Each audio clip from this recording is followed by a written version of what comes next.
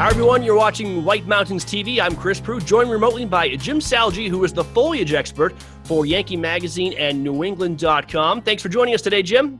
Sure. Good to be with you, Chris. And you're going to answer all our pressing questions about fall foliage. First of all, my first question is, does it really change from year to year? What factors come into play when determining when peak foliage is going to be and how vivid it's going to be?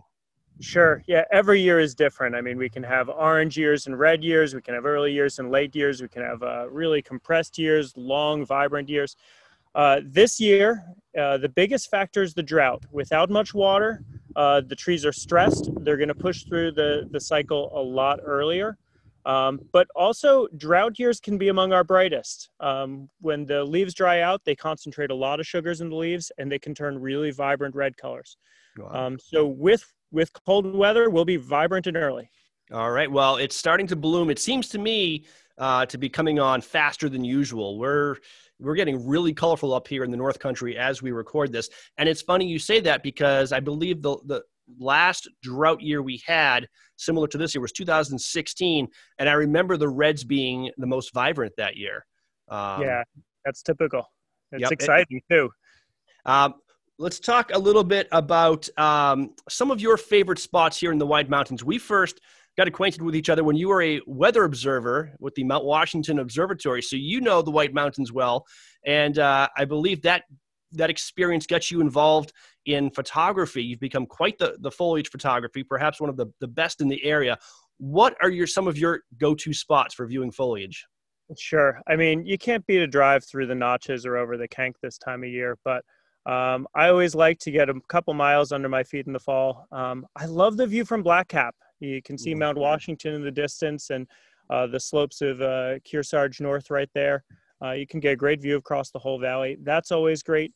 If you go up to Pinkham Notch, the ledges right there, even up to the big boulders, those are all great spots as well. But I mean, you just can't beat a nice foliage drive this time of year.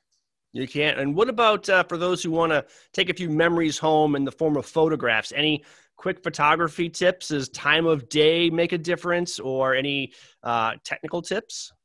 Sure. I love when the leaves are backlit, when the sun's coming through them and makes them glow.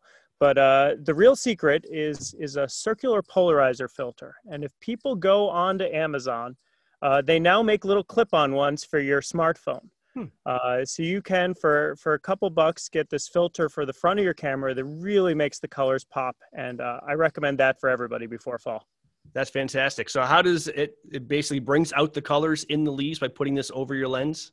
Yep. So the circular polarizer will take glare off the leaves. And a lot of times in photographs, you don't see the colors as bright because the lights are reflecting, the color of the sky, the glare, rather than the color of the leaves. So yeah, it takes it right off, makes them really pop in pictures. Jim, you've been photographing this area in all seasons, but some of your most spectacular, I think, have been your fall foliage shots. Tell me about some of your most memorable trips to the White Mountains. It seems like you're photographing at dawn and at dusk. There's an expression that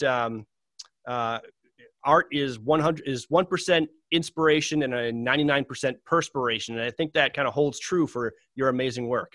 Yeah, I don't sleep much in the fall. I have a full-time job as an educator. I work with Yankee Magazine, and as soon as the weekends hits, I'm on the trails looking for foliage. I'm going up to Pittsburgh this weekend, and just can't wait. But some of my favorite memories are just the real quiet ones. Watching the mist rise in Eaton over Crystal Lake in the morning. Seeing the fog burn off from up high on a ridge as the valleys kind of come into light. Those are the moments I really like in fall. It's the weather's just so nice, and it's quiet, and those are the times I really enjoy and like to capture for everybody to see. Is there a lot of planning that goes into this, because you have to find the locations, scout them out, and also determine the right times of day and season to go? Yeah. I'm always looking at the sun angles and trying to figure out when scenes are going to be best. I'm planning year round for places that I want to go seek out in the fall. All right. And in terms of peak foliage, when is it going to hit the White Mountains? Oh, geez. I mean, we could have a couple areas of peak as soon as this weekend, up in the high elevations, up around Bretton Woods and Twin Mountain. I think North Conway is going to be early this year by about a week. I would think the first week of October, the maples are really taking off. Usually it's around Columbus Day, so I'd be on alert for some really high color coming very soon there. All right. Jim Salge, the foliage expert for Yankee Magazine and NewEngland.com. Thank you so much for giving us some of your time today, and we hope you enjoy your travels around the White Mountains this fall. I can't wait. Thanks so much, Chris. All right. You're watching White Mountains TV.